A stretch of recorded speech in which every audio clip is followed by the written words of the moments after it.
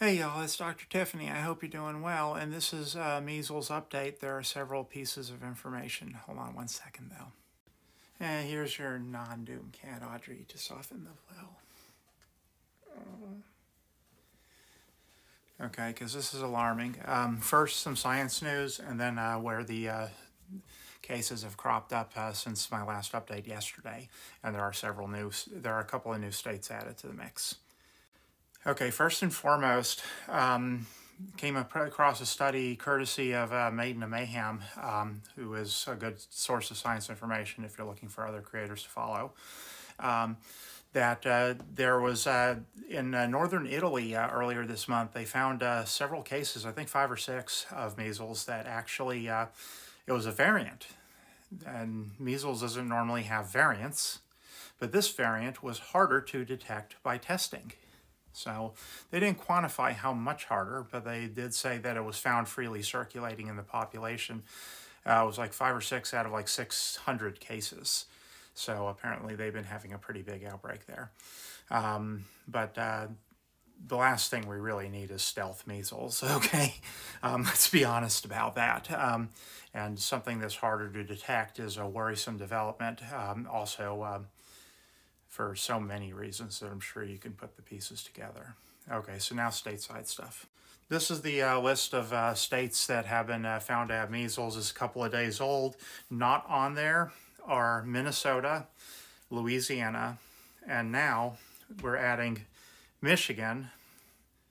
There's a case in Oakland County, a child that traveled abroad, not a migrant, okay? Most of the people who are coming back from abroad with this are people who go to places like Europe and they get measles there, or Europe or Southeast Asia, as tourists, and they come back with it. Why? Because of the insanely long incubation time, 1 to 2 weeks. So, and one particularly concerning one, there's a 7th case in Florida in that elementary school. It was traced back to that elementary school where they said, where everything's under control, you can send your kids there. Well, this was a child under 5. I'm not sure if they were in like preschool or kindergarten or whatnot, or if they were a family member that it was just brought home to, but as a child under 5 that came down with measles. That's the 7th case in that outbreak. There will be more. So also, a concerning outbreak is that in Indiana, there was a new case that was found, announced yesterday. And this person had sought care at 3 different Chicago hospitals in Illinois while highly symptomatic from February 11th through 16th. Now, it does not say the name of the hospitals, otherwise I would have posted it behind me. These are the articles if you want to look further. I think that's the one with the scary case.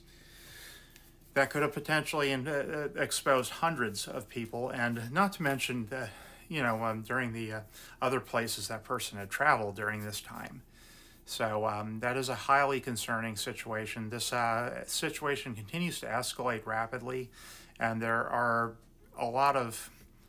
I'm going to be monitoring this day by day and actually amping up the coverage. I feel very strongly about this. This is a real public health threat, and also it gets suppressed by the app. So if you can share it, I would appreciate it.